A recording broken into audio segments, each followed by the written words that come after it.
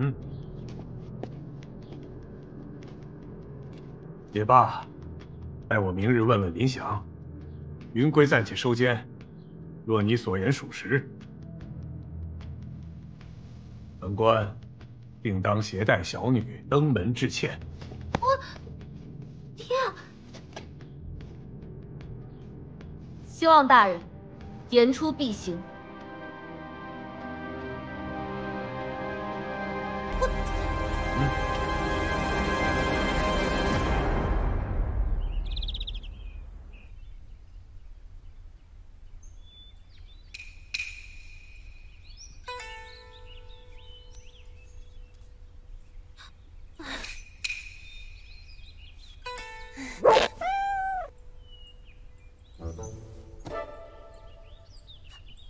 都是林夕给我出的主意，他上次说适当受伤有助于激发起男人的保护欲，所以我才让他给我弄了一点点鸡血。死丫头，出卖都有世人干的事吧？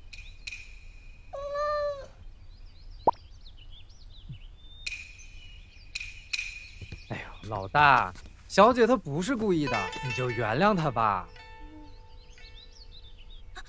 骗你是我不对，可是云归他确实是绑了我呀。你看这伤，他可做不了假的。哎呦啊，是。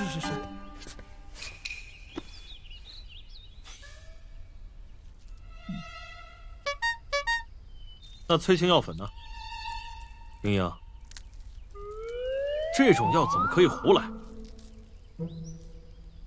你听我解释，那泻药我就是想给云归个教训。灵犀之前在云归那里受了欺负，我答应了要帮他出口气。就是老大，大小姐她不是故意的。大小姐，居然是你搞的鬼！那就是个误会啊。所以晚点我爹要是问起来的话，林夏，你害我那么丢人，还让我帮你圆谎，不行！我要跟大人如实禀报。你这就没意思啦！林翔，你要想啊，你说，万一我被我爹活活揍死，对你有什么好处？对不对？你是说以后你再私自旷工，你再旷工偷懒，谁替你照顾啊？好了，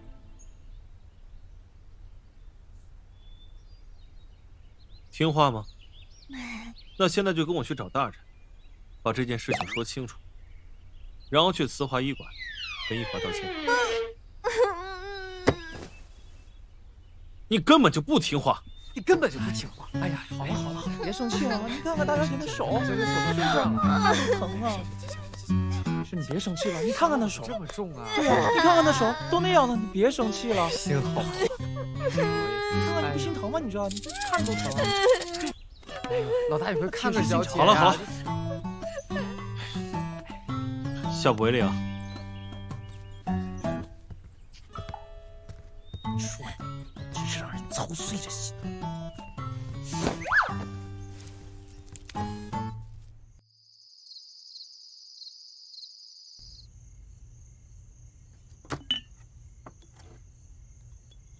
依华大夫，依华大夫。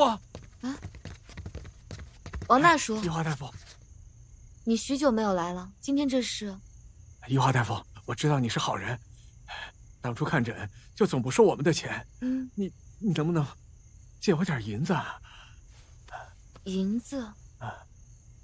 王大叔，你可是遇到了什么难处？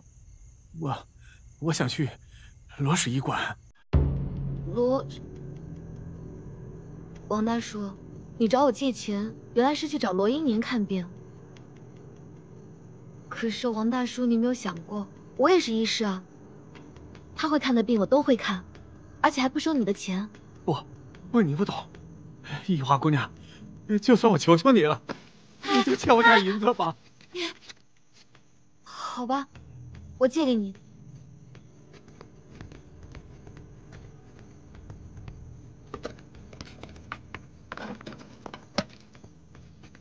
谢谢依华姑娘，谢谢依华姑娘。到底是什么样的病症，偏偏就只有他罗英年能吃。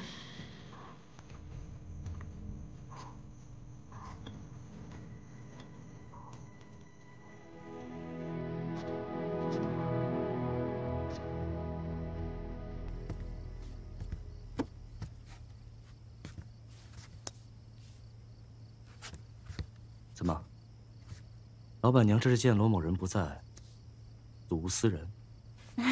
罗医师说笑了，我这不是怕你房间不干净，想着来打扫一下吗？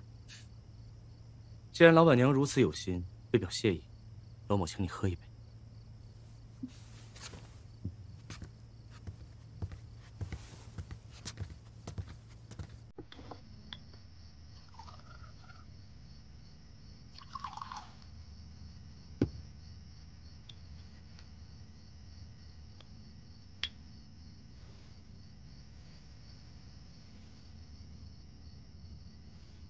香气馥郁，入口甘甜，落口绵柔，尾尽余长，当真是极品。这红尘酿出自京城百年酒下，一年只出一窖。有价无市，是我专程差人从京城快马加鞭送来，只为与家人共饮此杯。京城有那么多奇珍异宝，哪像我们这小县城？也不知道有什么魔力，能吸引来罗医师这样的英才。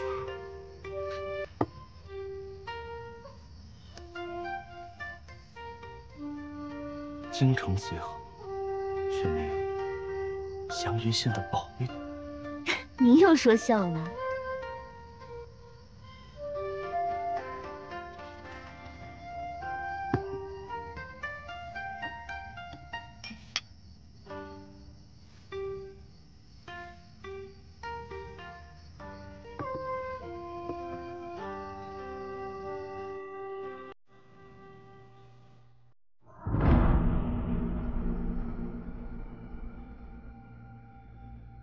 想必裴大人已经有了调查结果，不过有样东西，还想请大人过目。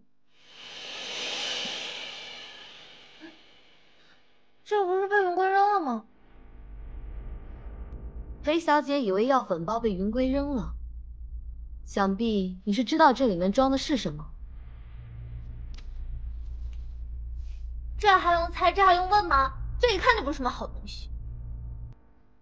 你以为药粉包被云归给扔了，结果真不巧，他只是偷偷藏了起来。你别血口喷人啊！我从来没见过你手里的东西。听说你不小心粘了一手的植物汁液，然后又用手去拿了这个药粉包，对吗？这种植物汁液干涸之后，会产生难以去除的气味，需要用特定的药水才能去掉。不信你闻闻，你手上的味道和这药粉包的味道是不是一样？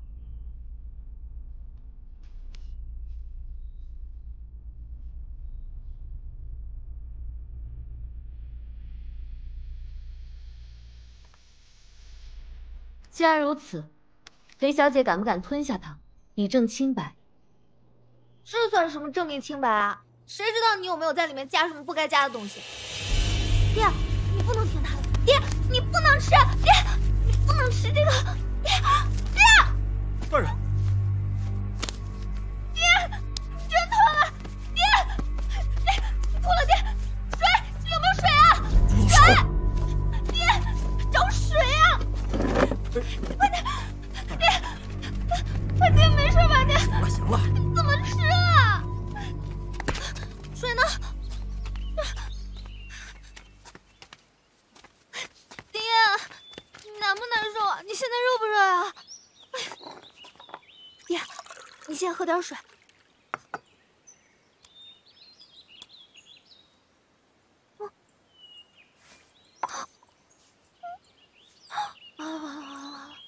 眼睛开始泛红了，那术士说即刻就能见效，我怎么办啊？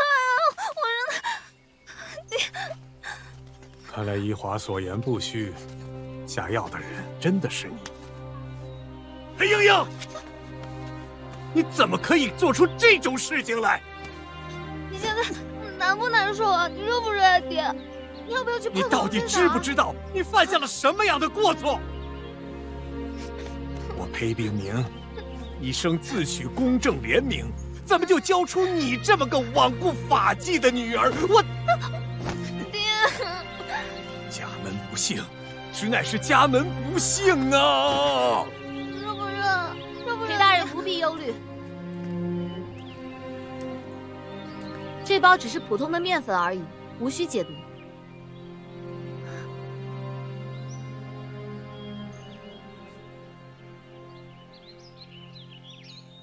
小女有错在先，幸得依华大夫既往不咎。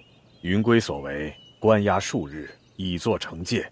此案到此了结。云归，云归，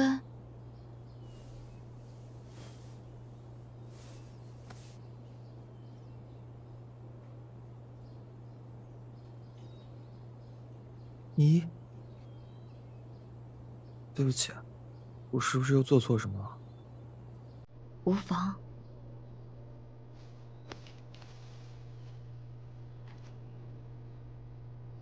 没事了。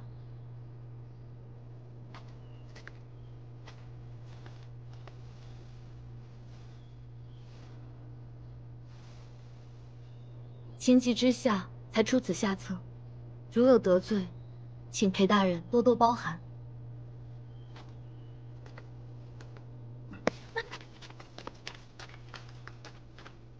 是老夫教女无方，冒犯了依华大夫，在此携小女诚意致歉，请姑娘恕罪。爹，大可不必。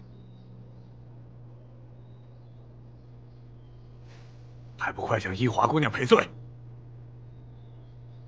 裴莺莺，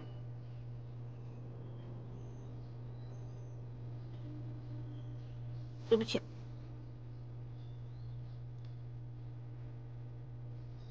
那民女先行告退。啊。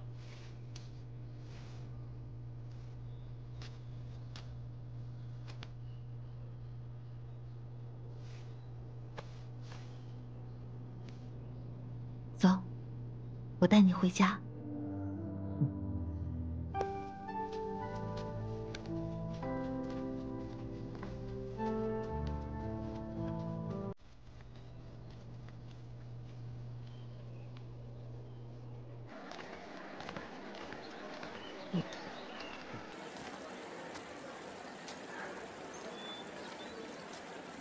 怎么了？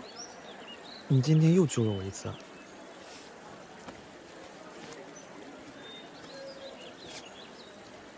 嗯，这是给我的奖励吗？奖励你又闯了祸啊！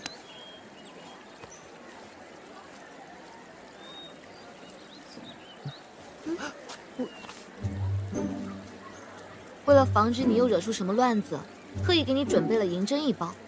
如果遇到特殊情况，你就拿出银针刺向你的百会穴，听明白了吗？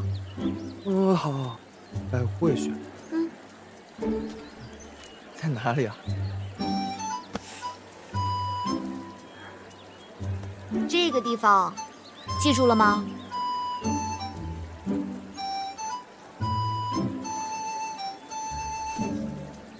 给，走啦。啊！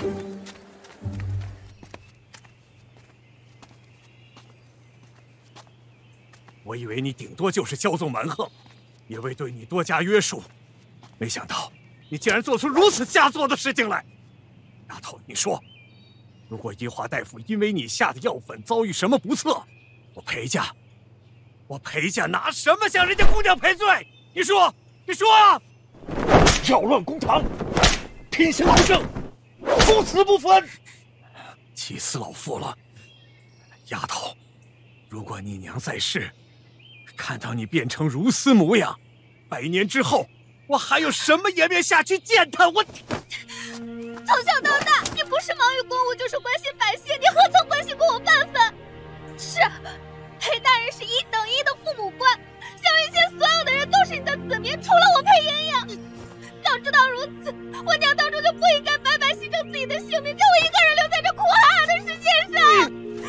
丫头你！气死我了！这丫头倔起来，跟他娘年轻时候真是一模一样啊！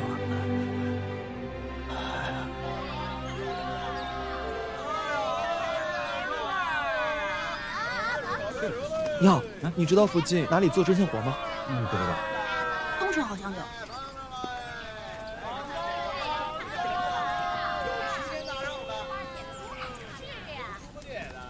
你好，你知道附近哪里做针线活吗？不知道。看这个呢。云归，方木头，怎么了？方木头，你知道这附近有做针线活的地方吗？这边街市倒是没有，在另外一头，我带你去。真的吗？谢谢。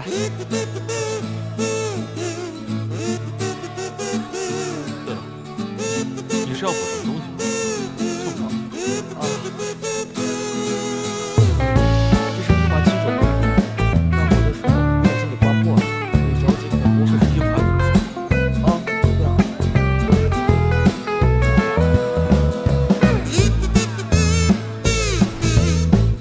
你看，前两天为了给你拾到物品，把我的衣裳都我再给你买件新的。那倒不必了。那个，你就给我就行。我的手只拿精致，不拿小东西。我的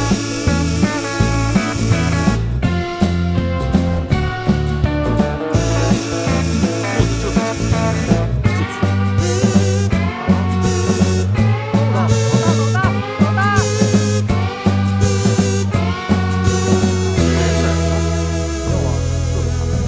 那他为什么不理我？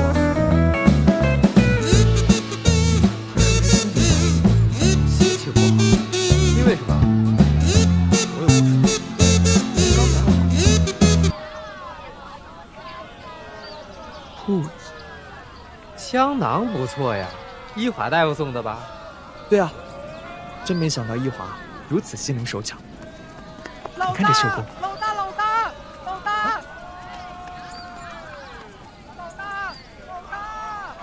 哎，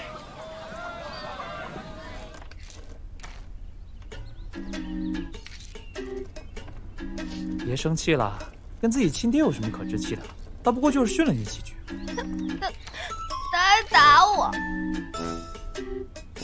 好了，这次多分你一点，就当是弥补心灵创伤了。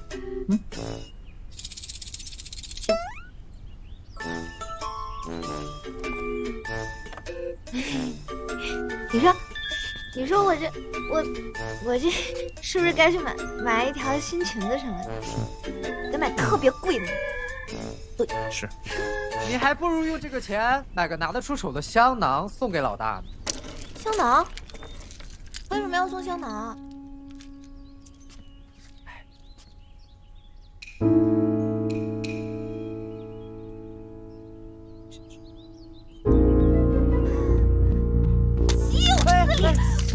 公家的，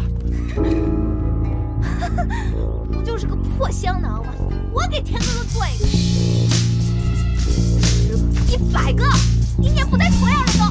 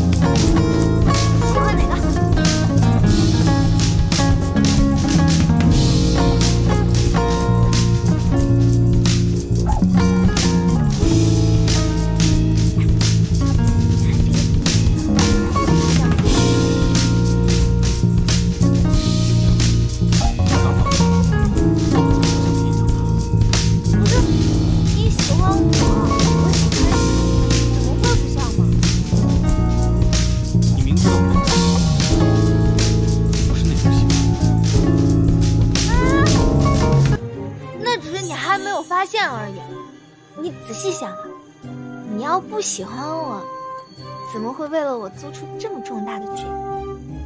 什么决定？你还不是因为我小时候说，骨头是除了我爹以外最厉害的人，长大以后你为了保护我，才做了一名特务。其实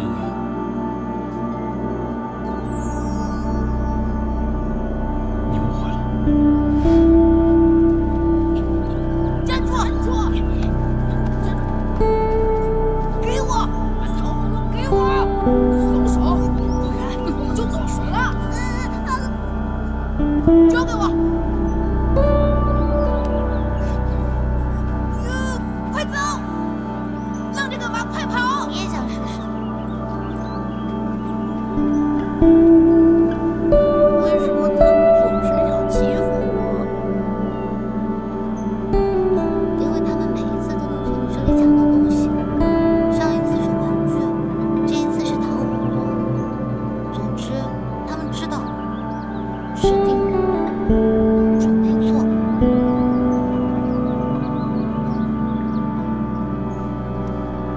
光这天，一味示弱就会让你失去的越来越多。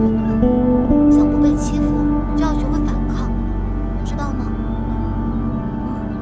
我知道了。我不听！我不听！大王，你是从小陪我一起长大的。你不要闹了，我跟你说，我只把你当做妹妹。我不。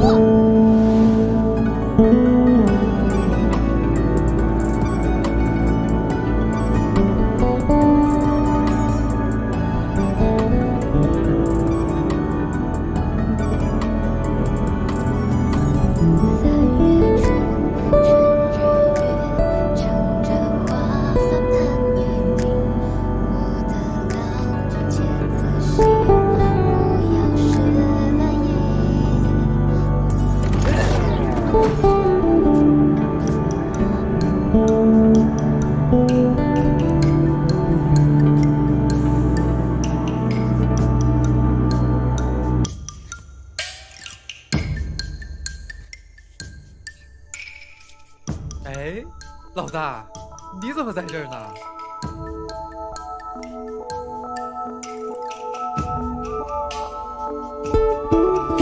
橘子吃吗？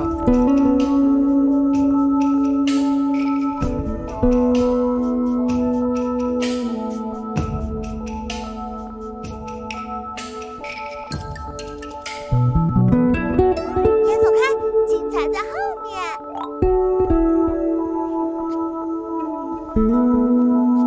知所当然，则用武之方；能不知古人之意，之所以然，则方可自知，而亦能和。我今天不想听医术了，我连做梦都是针灸。好，那今天给你讲个故事如何？来，在很久很久以前，有一个英勇的武士，他披荆斩棘来到一座宫殿。这宫殿当中呢，有一个美人，她沉睡了特别的久。据说用真心才能唤醒美人，而这武士的真心真的唤醒了美人。然后他发现美人是个公主。然后呢？然后他们就幸福快乐的生活在一起了。所以这个故事告诉我们一个道理：只有拥有充足的睡眠，才能成为一个公主。所以，可以睡觉了吧？行吗？好。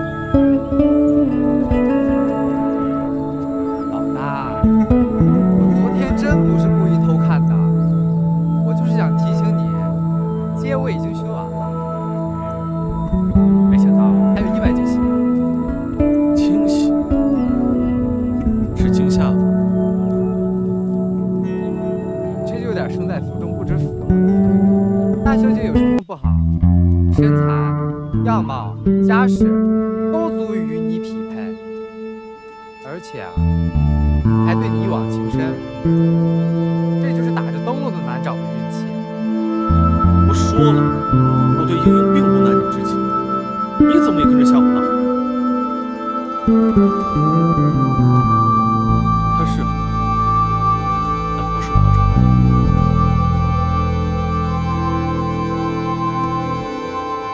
哎，一华大夫到底哪里好，能让你这么吃？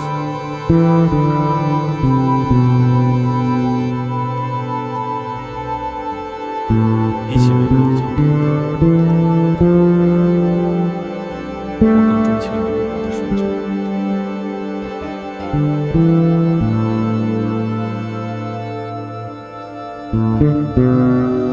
你为什么准备这么多药包啊？而且每包的药方都是一样的。你怎么知道这袋子里面装的东西都是一样的？我闻出来的。闻出来？陈皮3000，藿香2000，砂仁、干姜各1.5份，看说的对吧？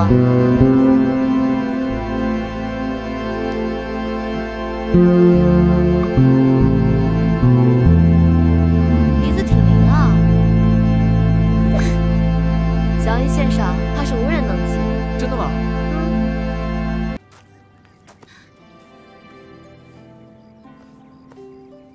我们若是将这些药包按20文1包卖的话，那我们是不是可以改善伙食了？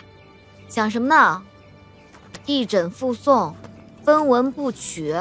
唉，我们一华大夫啊，还真是医者仁心，怎么会输给罗英年那个家伙？这一个个的上了瘾似的往罗氏医馆跑，而且诊金贵的要死。你刚说什么？上瘾？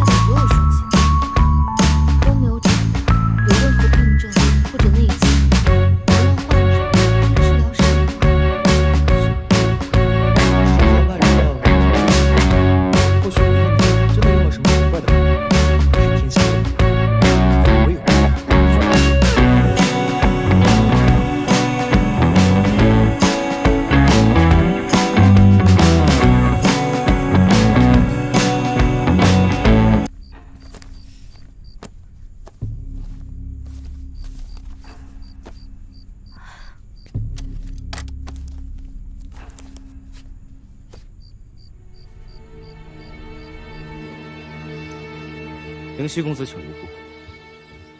羊肉温中驱寒，枸杞子补气生津。灵犀公子只是因为昼夜颠倒，导致肾气亏损，食疗家充分休息即可，无需用药。这边去。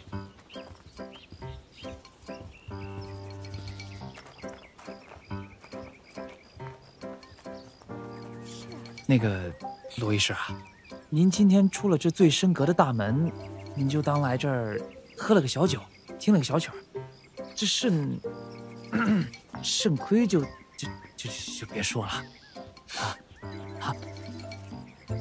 小意思，拿着，还拿着，哎，多谢。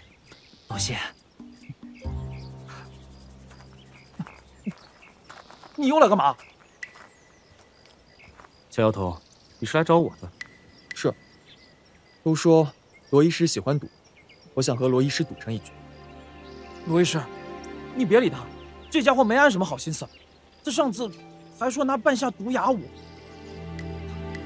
半夏误食需要很大剂量才能制哑，若服用不久，用生姜捣碎汁液服下即可，无需担心。不知云公子前来想要跟罗某赌些什么？我想和罗医师赌，你罗氏医馆药方底单。药方底单是每个病人的隐私，岂能随意示人？小妖头，这个注太大了，你跟不起。我什么都可以赌。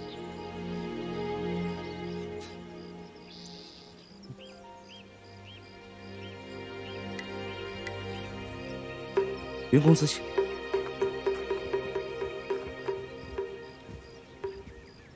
请。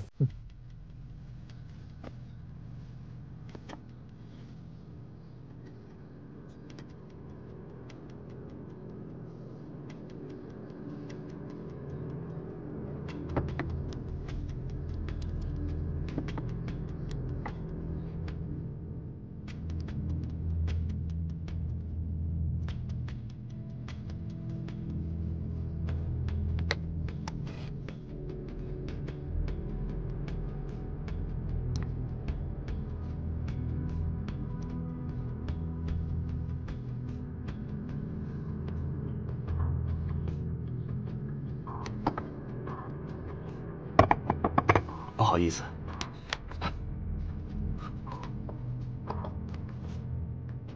当真是初生牛犊不怕虎。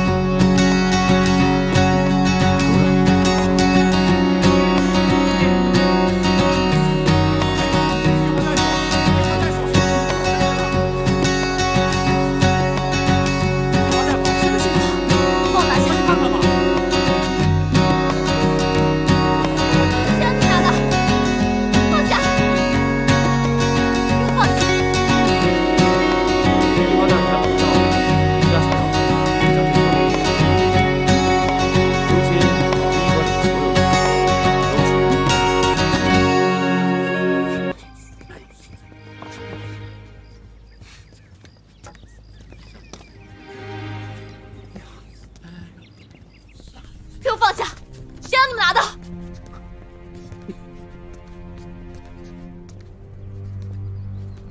怎么？莫非依华大夫输不起？你给我等着！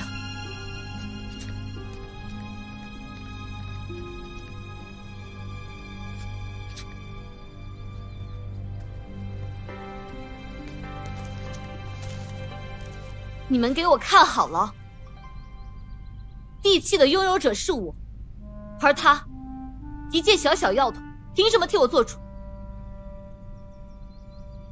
罗医师在开设赌局之前，难道不先看看赌注是否作数吗？依华大夫所言在理，是在下唐突。所以你们还不赶紧离开我家！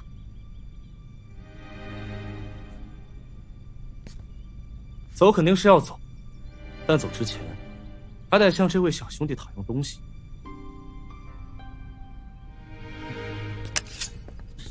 什么？住手！你想干什么？他来找我定下赌约之前，曾亲手立下生死状。若他无权处置这老宅，便用自己的双手作为赌注。如今愿赌服输，我来取回应得的筹码，不过分。我想跟云归谈谈。过来。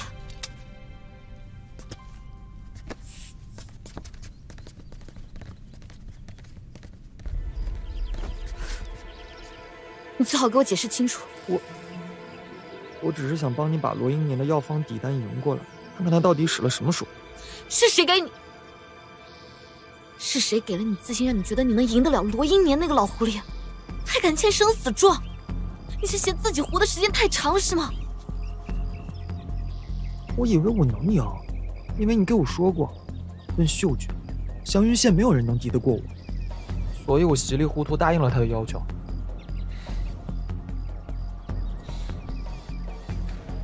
许是我上辈子欠了你。你是猪吗？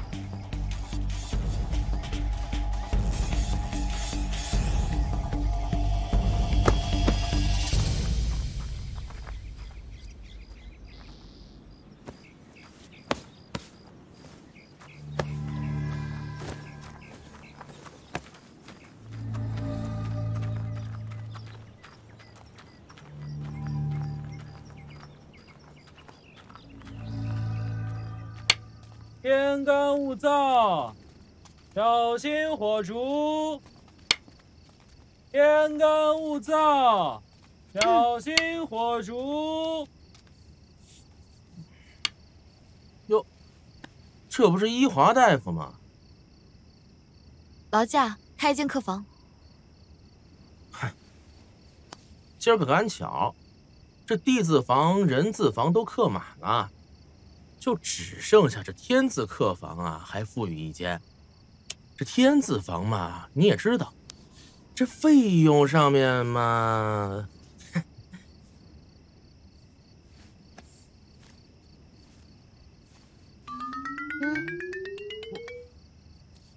得嘞，这就给你拿钥匙啊。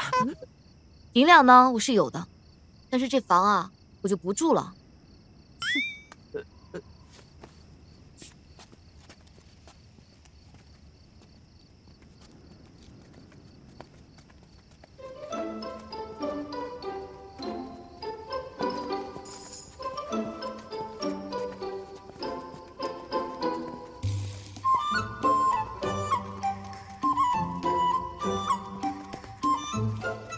哎呀，我都说了我不想见你，能不能别跟着我？我没跟着你啊，我只是跟你走同一条路。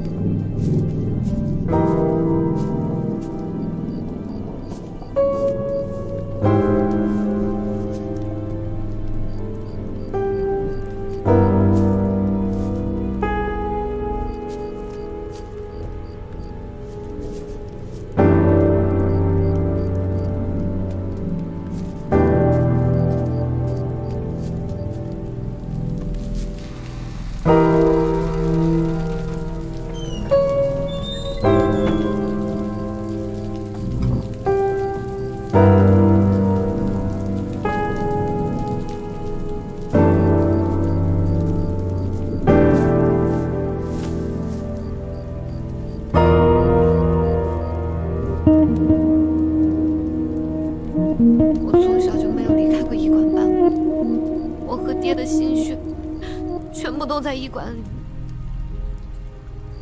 现在什么都没了，你让我怎么办？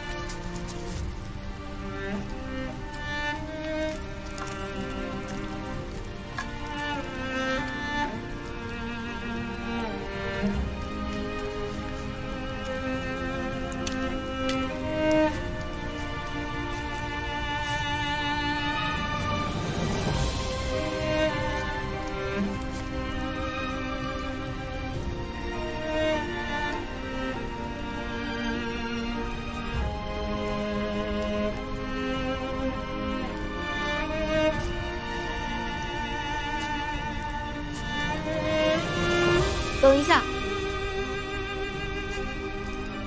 你就在这儿待着吧，免得在外面冻死。没事，我在门外护着点。我让你待着就待着，哪那么多废话？在这儿。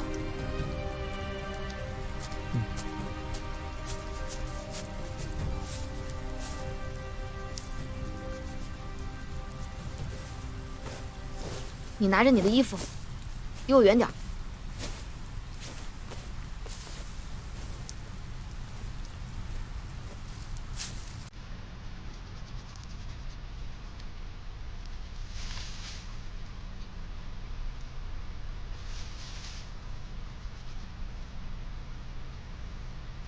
看什么看？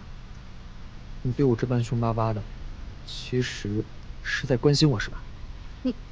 你少自作多情，我是怕外面太冷，你冻死在外面，我不好交代。你就是在关心我。没有。那我还净给你添麻烦，对不起。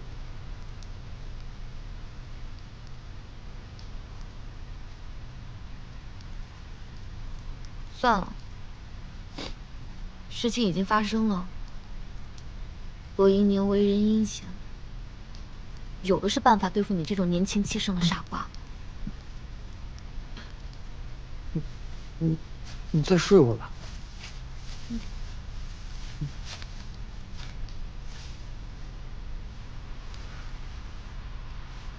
我去加点柴火。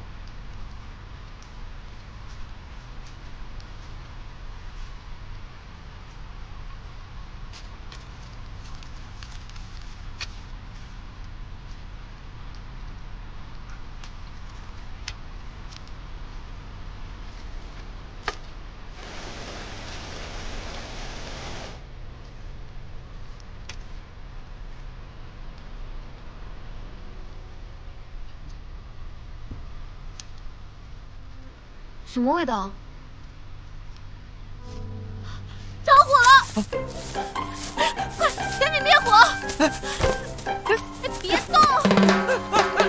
下手这么重，你是不是故意报复我呀？我在你心里就是这么记仇的人。没有，在我心里最是可爱。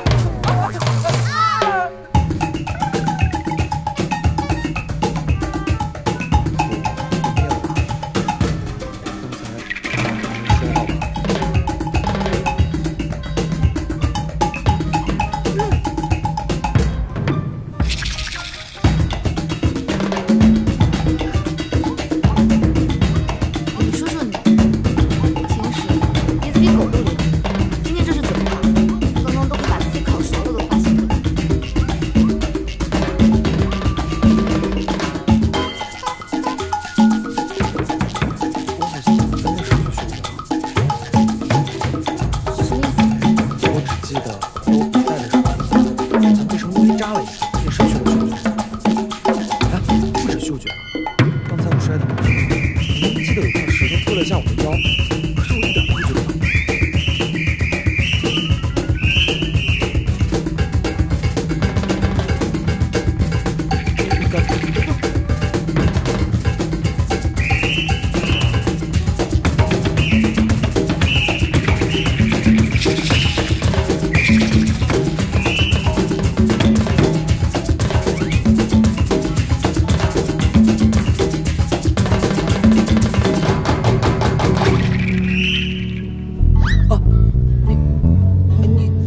说话。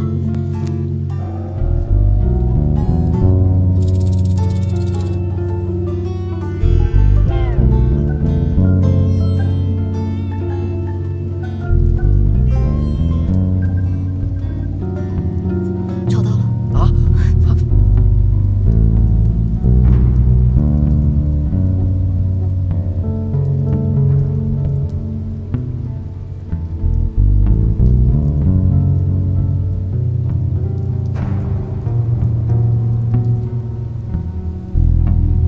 这就是你丧失五感的原因。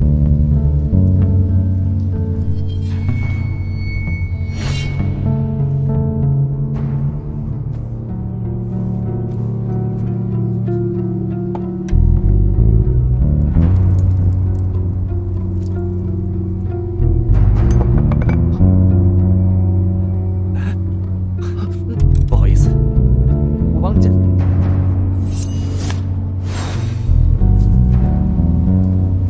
想不到他竟然如此狡诈。罗一年在这根针上动了手脚，用毒素麻痹了你全身的经脉，使你的感官丧失，让你失去了应有的知觉。是说这针上有毒？我不确定，现在没有办法能证明这根银针出自罗英年之手，所以就算找他算账，我们也没有证据。他这分明就是算计嘛！就算是算计，也是你亲自送上门的。错了。时辰不早了，早点休息吧。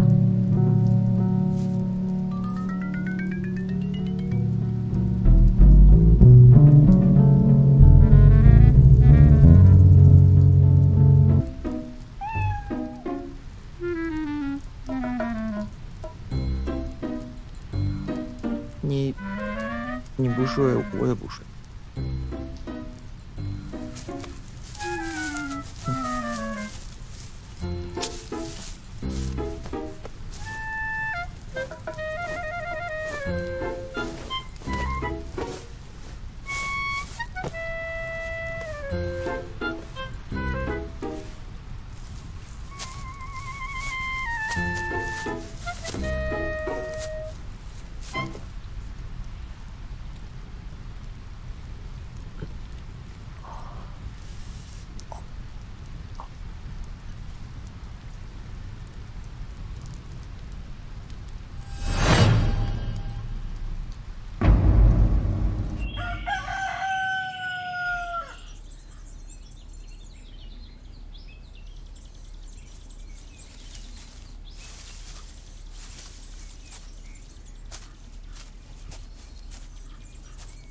方捕头此番前来，有何贵干？后庙风餐露宿，始终不是长久之计。不如你跟我回方宅吧，至少家中还能吃上口热乎的饭菜。我爹当年救过你一命，住几天别院，也不算占了方家便宜。当然，方宅还是有几间客房的，只要你愿意，住多久都没问题。那真是太好了，我还以为我们会叨扰方捕头。你门？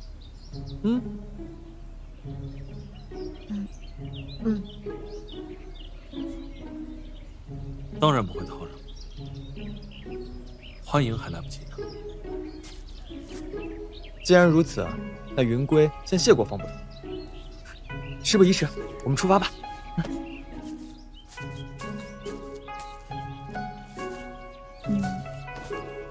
打扰了，谢谢。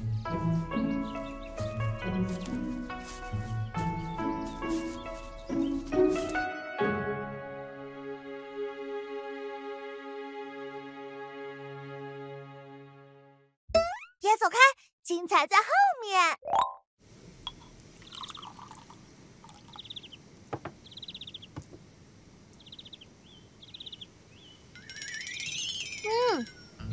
这果然越丑的橘子它就越好吃。为什么？因为他知道自己丑啊，他就得在口感上走心一点，不然的话会被别的局子嫌弃的。这吧，就和人丑就要多读书是一个道理。但凡能认识字，能输给罗一年吗？别急，姐姐给你带了插画板，回去好好研究研究。你说你吧，就得多读书，你不像我们家天哥哥，他可以靠脸吃饭。年纪轻轻就瞎了。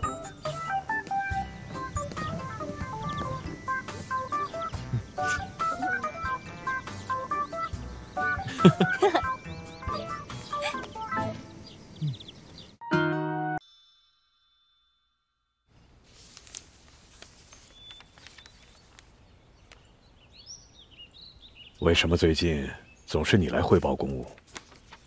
成天呢？他可是从来不缺勤的人。最近怎么也开始告假了？禀告大人，听说慈华医馆被那小药童云归输给了罗英年，依华大夫和云归都被赶出了宅子。老大担心他们无家可归，所以将他们接回家中安顿。最近应该……你说什么？依华住进了天哥的家里？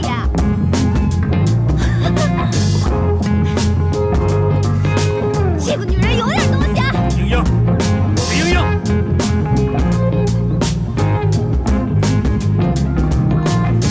大人，其实让她在家里当个不定时的炸药桶，还不如放个出去祸害同事。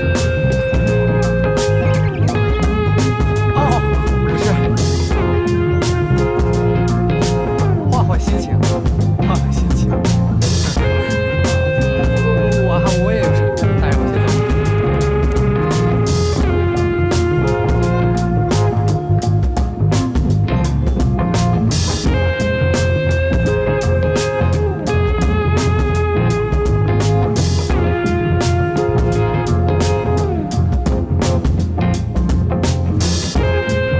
樱花姑娘今日造访，不止有什么备考。我那房间里有一箱来不及带走的医术武器，请还给我。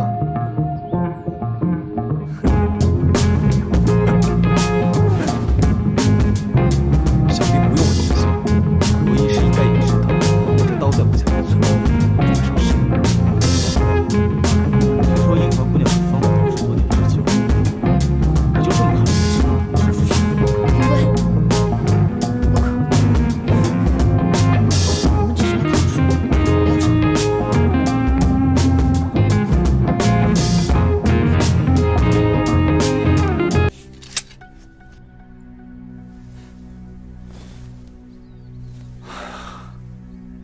依华姑娘，当日你走的时候，我就跟你说过，医馆所有东西都归我罗某人。如今你又这样行事，但是我也不是不讲情面的人。这样吧，给你们1夜的时间，书可以看，但不可以带走。一言为定。你疯了！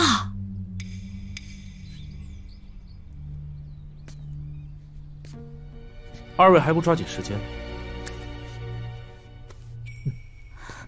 云归，其实走。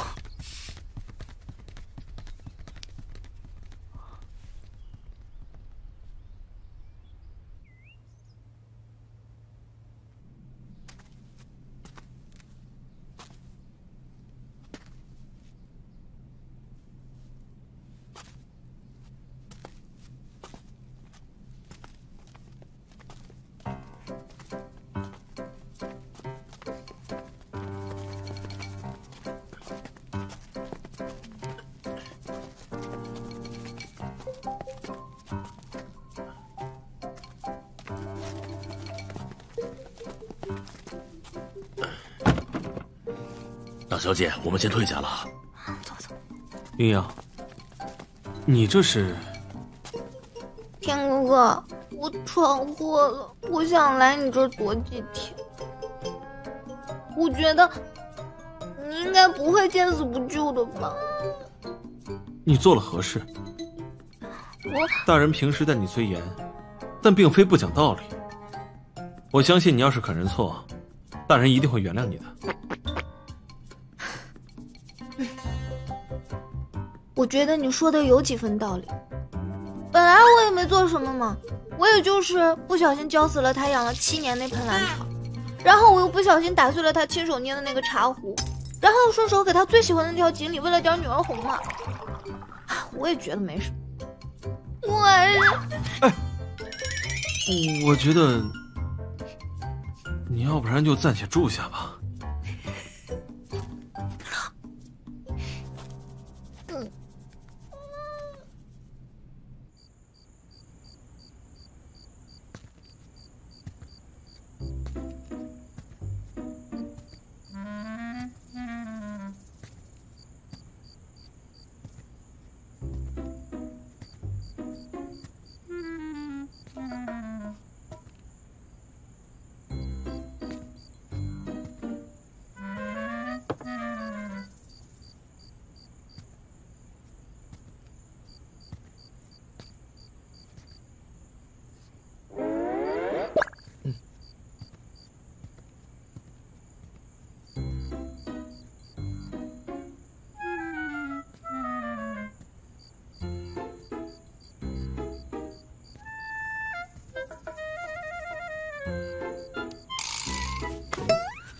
别捣乱。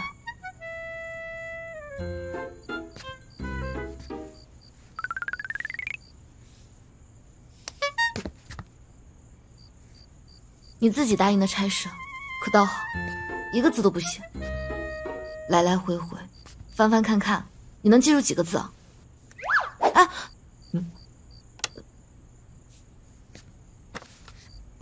怎么了？持脉轻重法第6，脉有轻重，何谓也？然出持脉如3书之重，与皮毛相得者，肺部也。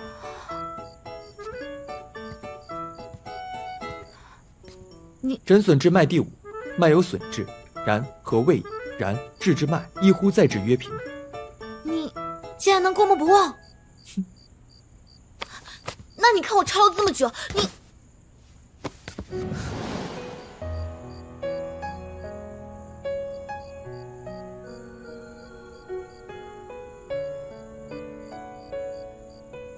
我只是很喜欢看你写字的样子，觉得很美。油嘴滑舌。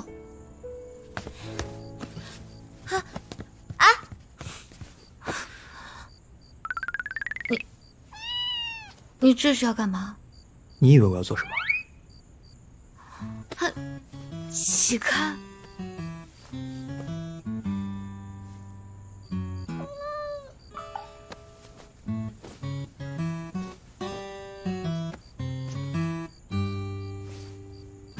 看你这表情，好像很失望的样子。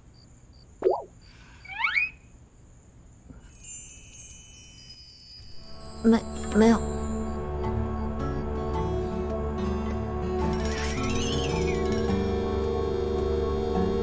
剩下的交给我了，你好好休息吧。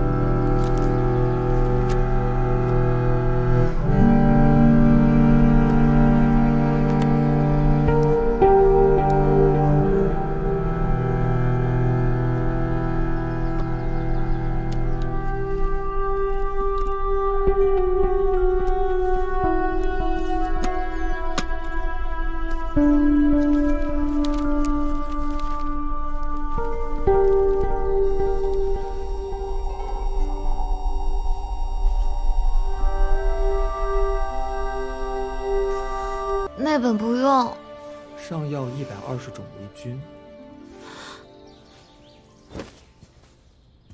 主养命，一应天。你起来了。你来，地上凉。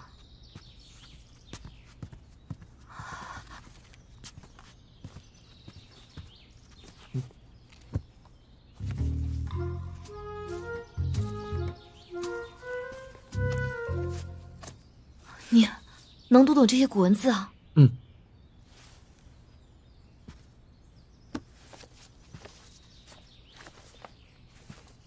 中药120种为臣，主养性，以应人；下药125种为佐使，主治病以应病。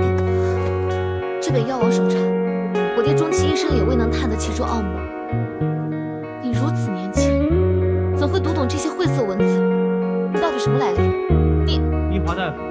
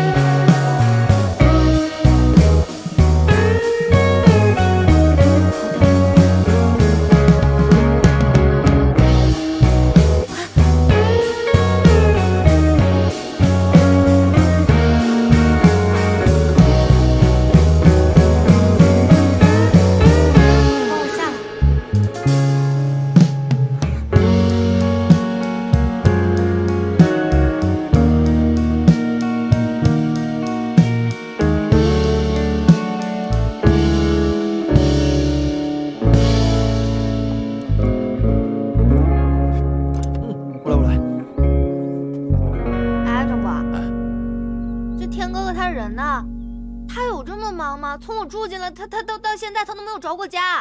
哎呀，少爷的事儿，下人怎么知道啊？小姐多多原谅，多多原谅啊！哈哈哈哈！你笑什么？笑你傻？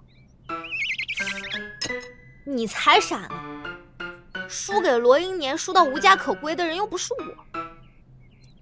你倒是进他家门了，可是有什么用啊？傻子都能看得出来，人家方成天就是躲着你。俗话说，一己之力难成事，眼下这种情况，唯有合作才是最好的选择。合作？你我之间互帮互助，你才有机会拿下你的天哥哥。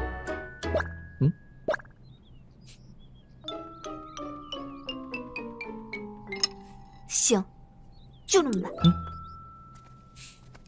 哟，赶巧了，这是吃着呢。行了，老大家这厨子可以呀，这虾又大又鲜，手艺真不错。嘿，干脆学罗一年开个饭馆算了。啊？你说罗一年开饭馆？呀，我怎么把正事给忘了？那个，我正事是什么来着？啊，对了，我是来报告的啊。就是今天早上罗一年在门口贴了个告示，说是将慈华医馆改造成饭馆，让以后大家多多捧场。除了吃啥也不耽误事。算了，吃吧你就。不是说好的民以食为天吗？依华大夫，这是何意啊？医馆既然已经属于我，那怎么处置，自然是我说了算。这难不成你亲手给的地契，还想反悔不成？罗医师，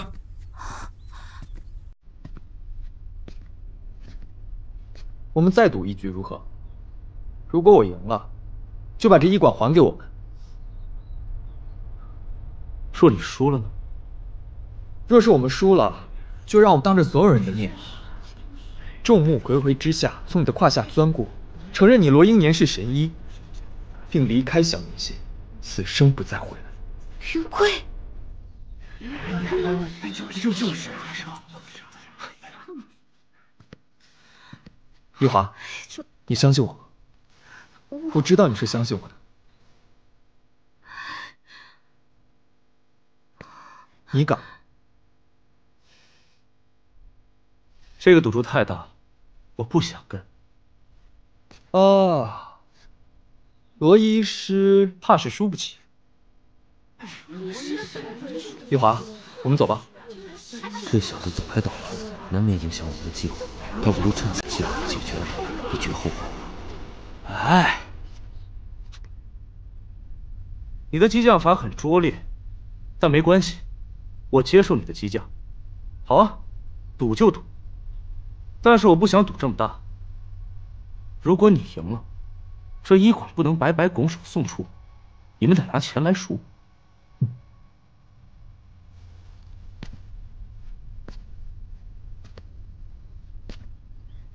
一言为定。一言为定。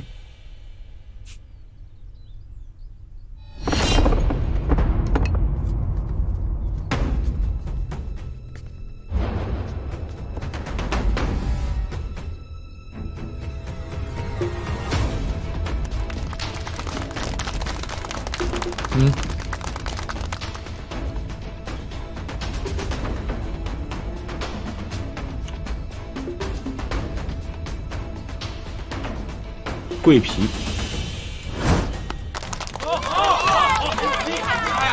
香叶、白芷、陈皮、金丝黄菊、丹参、芦荟干、八角、甘草、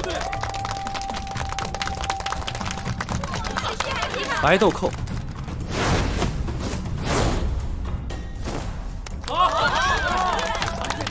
香茅、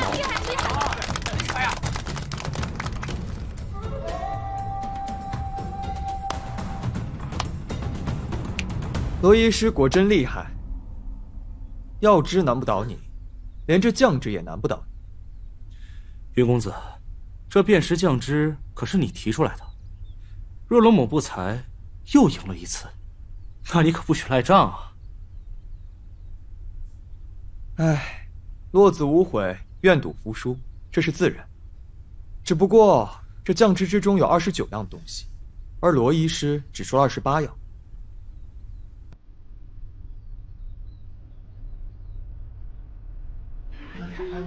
就是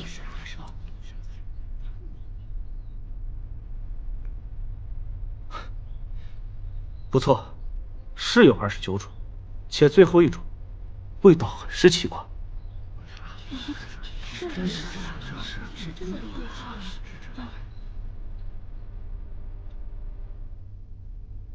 不错，味道沉浮，味苦，我猜是神曲吧。云公子好计谋，神曲味道奇特，若非暗熟药理之人，恐怕很难辨其一二。一华姑娘，得罪了。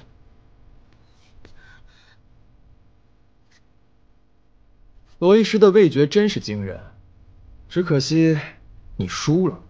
不可能，发酵生成的物品有很多，也有可能是牛粪。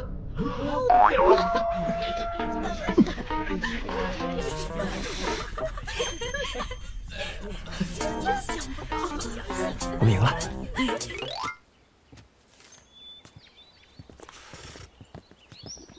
放心吧，我一定会把医馆赎回来。走吧。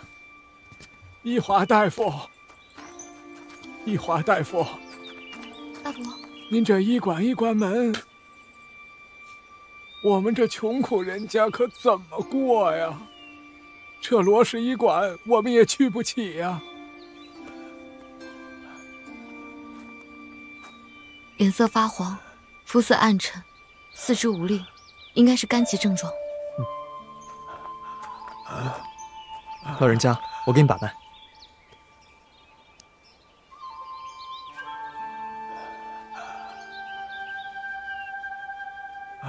我给您开个方子：茵陈蒿2两，白术、茯苓、猪苓、桂枝、泽泻各1两，每日水煎1剂，早中晚分3次温服，疏肝泻浊。到时候一定能大大改善您的病症的。好，我送你吧。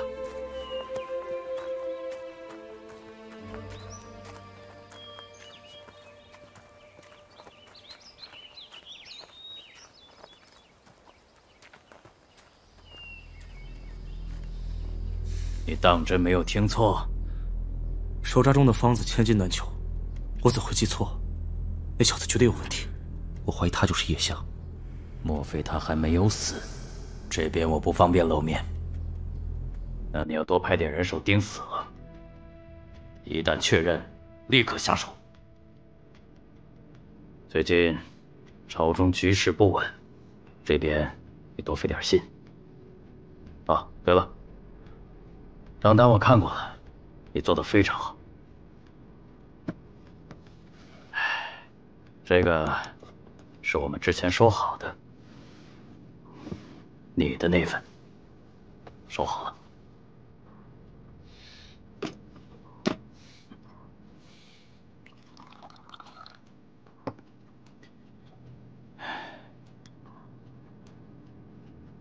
我们再接再厉。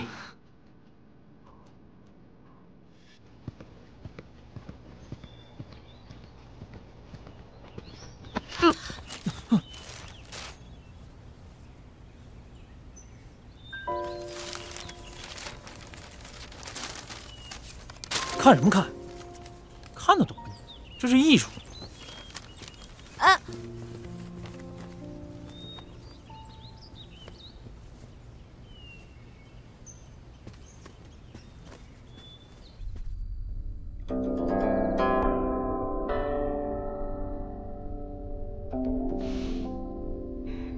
果真是把价值连城的好棋。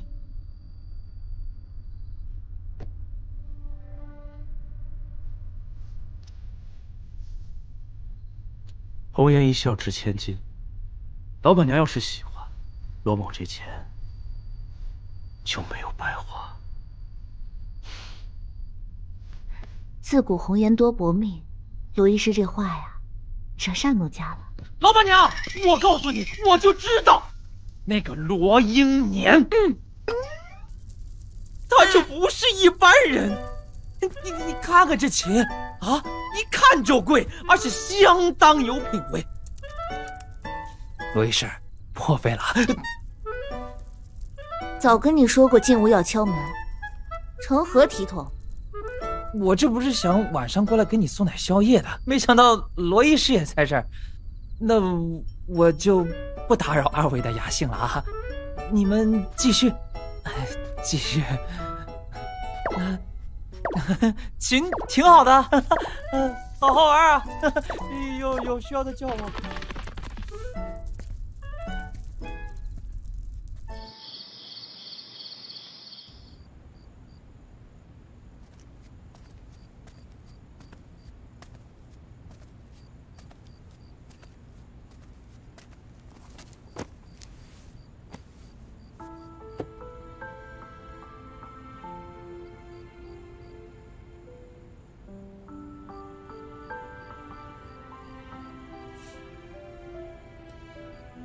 医书那方子啊，我都写下来了，全在这里。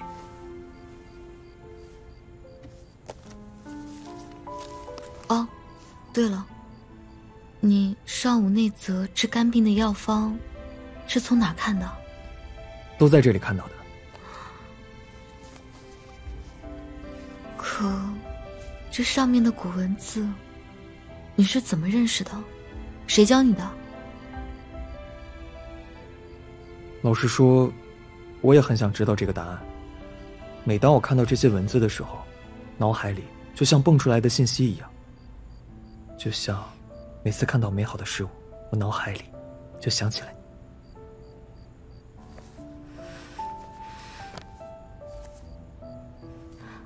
这本药王手札在我父亲的柜子里放了许多年，但是我和我爹始终都不知道里面的内容到底是什么，只知道相传这本药王手札能够解这世间一切疑难杂症。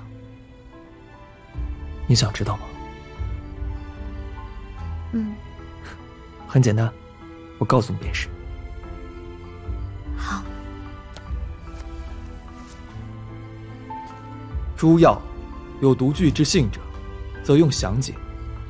其见长，可护见者，具不重出，推类自明。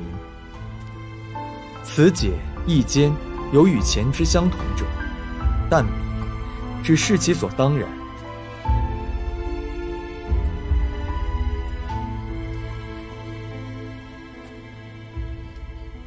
而未推测其所以然，知所当然，则用古之方，能不失古人之意。之所以然，则方可自治，而亦能合古人治方之一也。故此解皆着其所以然之故，而浅近一小者，则略焉。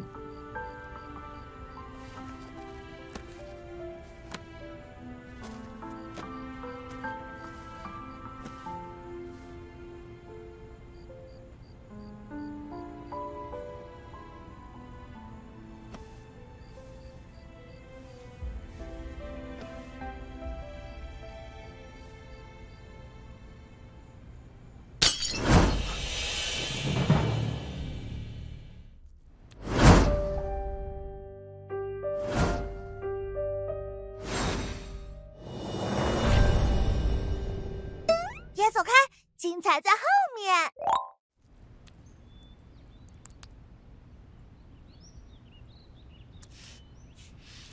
小龟龟，你写的字实在是太抽象了。我这字啊，练了很多年了，所以啊，谢谢。真棒。哎，我们玩个游戏吧。我考考你，如果你输了的话，你就要学助教。好。你第一次见我的时候，我穿的什么颜色的衣服？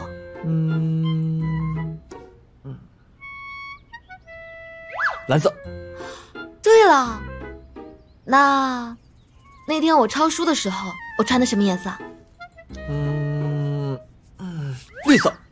首饰呢？长条绿珠耳饰及头饰。你果真过目不忘。哎，这和过目不忘还真没关系。只要是跟你有关的，我都忘不了。你真的是好土啊！你才土！你打我！打的就是你，打的就是你一华！